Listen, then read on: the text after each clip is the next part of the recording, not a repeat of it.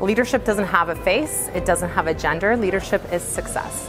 Leadership is about change, but it's also about being authentic and true to who you are. Leadership is staying ahead of the curve. It's staying ahead of trends, is knowing what's coming. It's being proactive and being first versus last. Leadership looks like vision for the future. It looks like inclusion.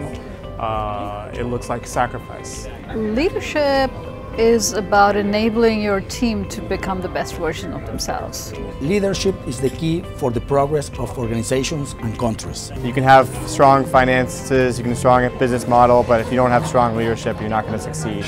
You have to engage people and get the results you're supposed to get in the company. You're almost like an orchestra conductor. You've got to have all the instruments going the same way at the same time.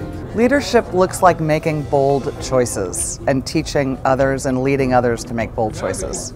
Leadership is to care about the future, to care about the sense of our business. Leadership is to dare, to make a difference and to have an impact, to be an entrepreneur. And leadership is to share, because you cannot succeed alone.